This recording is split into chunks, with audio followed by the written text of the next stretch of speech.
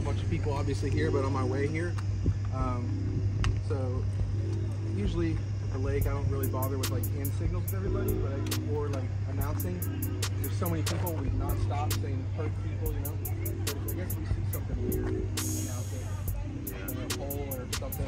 And other than that, with the paths that go off the main course, if you don't want to do it, no worries, because they always join back up. And we'll do one more time. And for the XRs,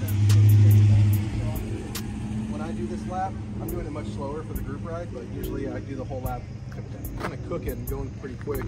And when I get done, I can have like 20%. So I haven't tried it on my XR yet, but.